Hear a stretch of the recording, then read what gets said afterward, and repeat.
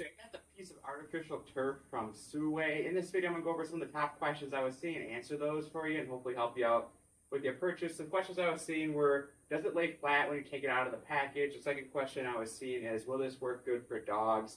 And the third question was, can you cut this? Do you need to shape it to like wherever you're going to put it? So I'm going to answer all those for you and hopefully help you out with your purchase. Let's get to the first question.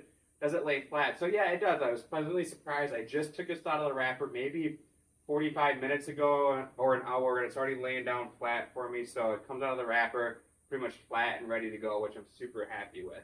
Now for the second question, would this be good for dogs? So yeah, I think this would be perfect for dogs. The cool thing about this is all the way through, and I do a video go in the corner where I can show this a little bit closer. There is holes all the way through that would work for draining. So your dog could, use to go to the bathroom, and then you can clean it off, shoot it with the hose, and all the water and liquid's just going to drain out the bottom of this. So I think it would work perfect for dogs.